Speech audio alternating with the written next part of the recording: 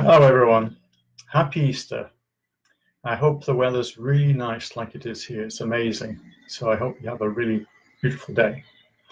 So today we're talking about migraine.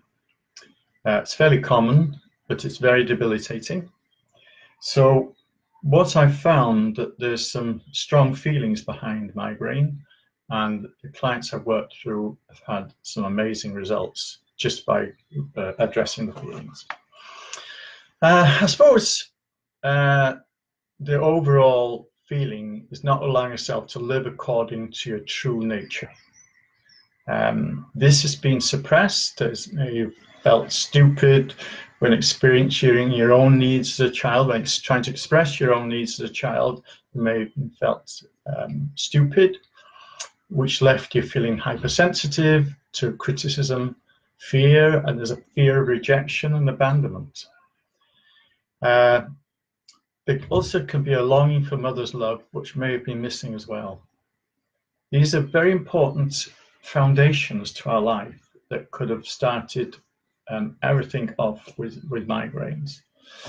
There can be also, in some cases, a sexual abuse or sexual suppression. And this one can be very strong. There's a connection with the sacroiliac joint, the pelvis, and it's all to do with the sexual area. And there's always a connection with the head as well. So there may be some past trauma and grief built into that, which, being so strong, really can give really debilitating headaches. Okay.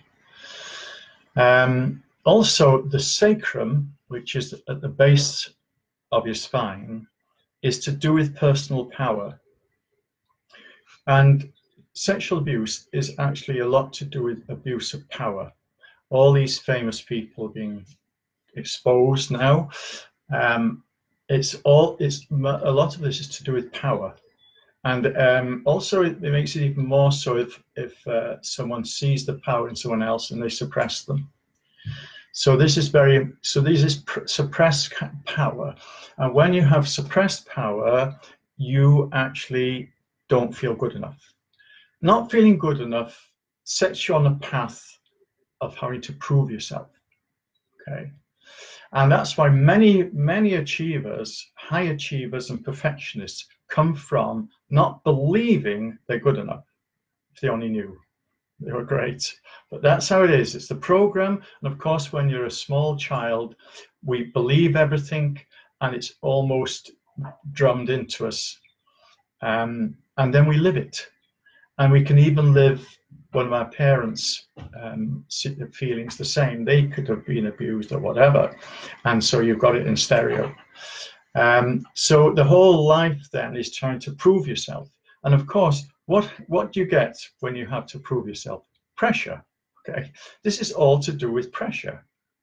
So we've come from a place of being pressurized to having to pressurize ourselves.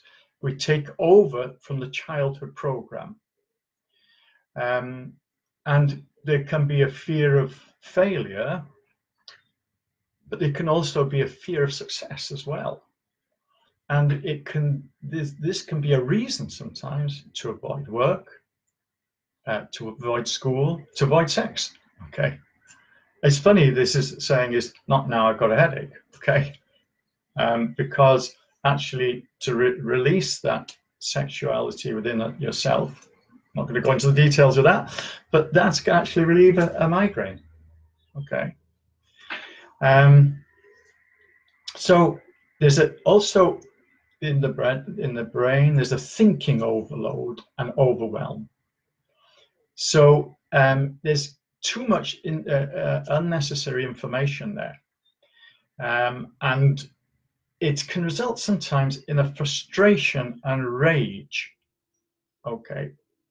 The result of that frustration and rage, one can become rigid.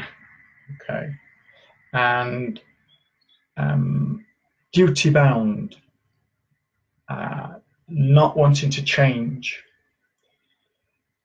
because of that fear that runs behind, okay?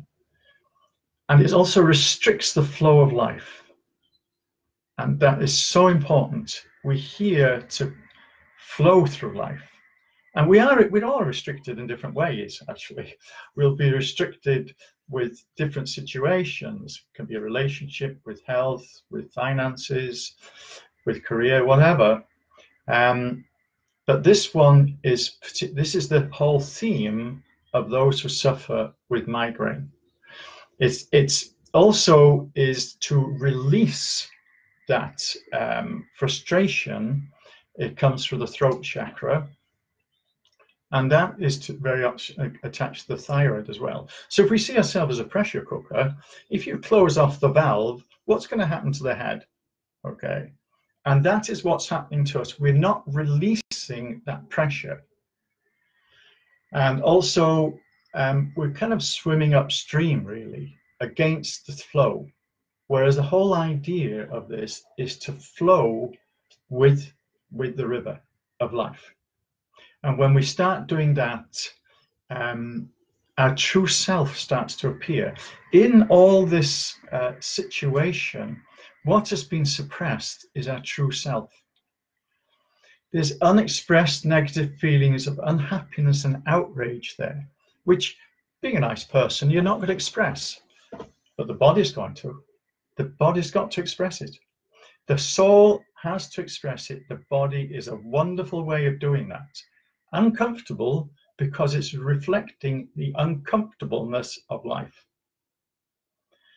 So is to choose, the whole idea is to choose to flow with life and to relax into that flow of life. And it can make such a difference.